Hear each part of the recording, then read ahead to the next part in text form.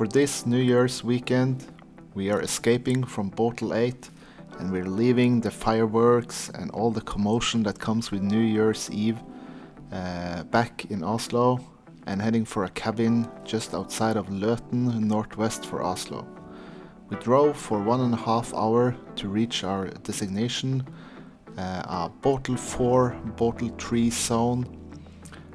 That should be really good for astrophotography as well, so I was crossing my finger for some clear skies and I wanted to share my experience with you here.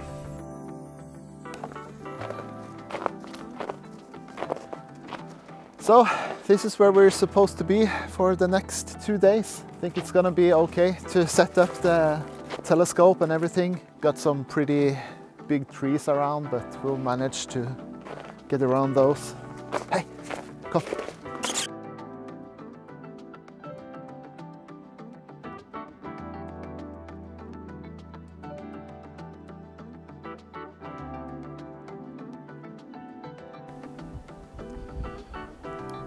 Such a nice and cozy cabin.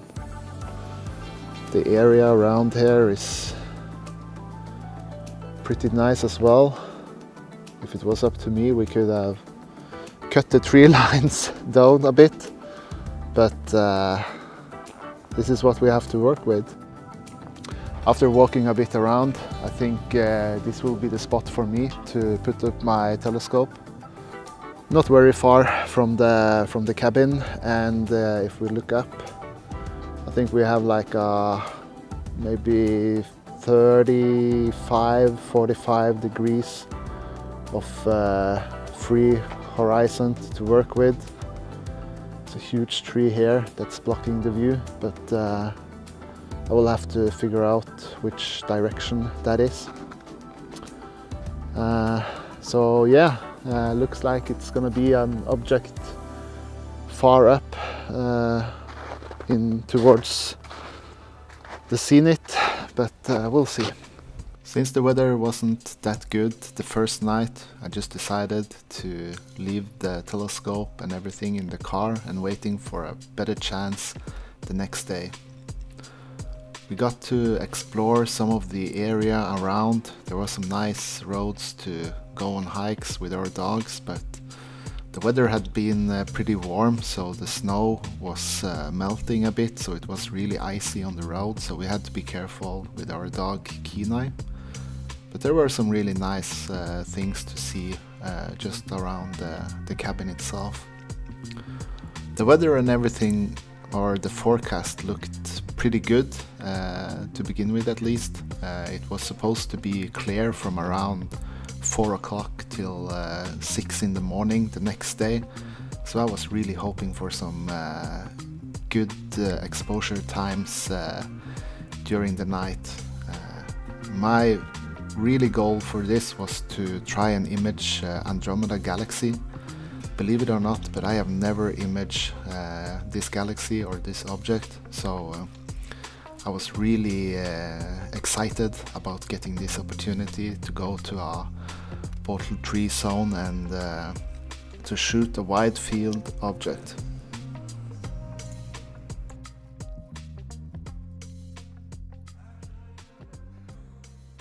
So I managed to put the mount up. The telescope and everything is good to go. I just need to get it polar aligned. Looks like the skies are clearing up, so it's gonna be hopefully a long and cold night for a good session of astrophotography. My imaging system for the night was the Photoline 80mm refractor with a 0.8 reducer, my ASI 294mm monochrome camera with filter wheels. I got my Ioptron CEM40 EC mount, all mounted on the Ioptron Tribe here. Should be a good setup for a wide field image like Andromeda Galaxy I was hoping for, and maybe I even had time for the Heart Nebula. Okay, so I finally managed to polar align the mount. It was a bit of a struggle because I was really way off. I think I packed my compass with me, but I couldn't find it, so I just had to use my phone, but I was still so far off that I had to realign my tripod. At the moment I am currently using the guide assistant to check that PhD knows how to guide my mount from where we are. I'm gonna try and record a screen for a short moment. I have slewed to Andromeda Galaxy, and I am really excited because I have actually seen Andromeda for the first time. So let's go up and take a 5-second image with the guiding on. The seeing is awesome. I got 1.97 on my HFR from autofocus routine. And if I go to statistics on this one, I get an HFR value on 1.6. I've never been even close to that, so looks like it's gonna be a good night. So I'm gonna set up my sequencer for Andromeda. I'm super excited. This is like probably like the first time I got my first image of the Orion Nebula with my DSLR and my C6, my Schmidt Cassegrain telescope. But yeah, it's like being a child again, waiting for the Christmas presents or something. But here I am, standing outside in the cold and looking at my computer screen and the closest galaxy, Andromeda. Okay, so I just finished my sequences.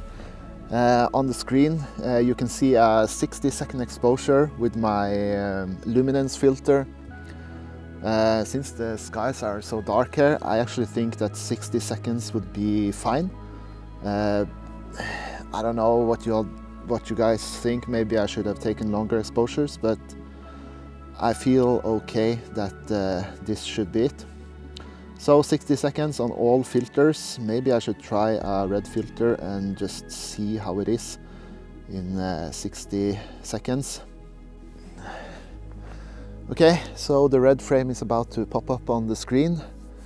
Again, 1 minute exposure. Looks pretty good. And it actually looks like there are some skies on the... Yeah, there are some skies as well, but it should be clear for the night, so I'm just crossing my fingers. I'm gonna start the sequence, and maybe we'll jump out during the evening and see how everything is going. But okay, so I was in great spirit and good mood and super excited for what looked to be a clear night, but right now it's 15 minutes past midnight. So first of all, Happy New Year. Thanks a lot for watching so far. The skies have come again, so I'm gonna end the imaging night. And this is one thing I really want to emphasize and show you guys if you're starting with this hobby. There's a lot of things or factors that is necessary to be on your side when you're doing astrophotography, and night sky is one of those things you can't really do much about. So yeah, I was super excited. I had a really great start of the night, but eventually clouds came in, and I'm gonna show you the images I ended up with. It's not gonna be a lot of exposures on them, but it is what it is. And yeah, let's just hope that this new year will bring you a lot of great experiences with this hobby. I wish you all the best. So until then, clear skies and keep looking up in the night sky.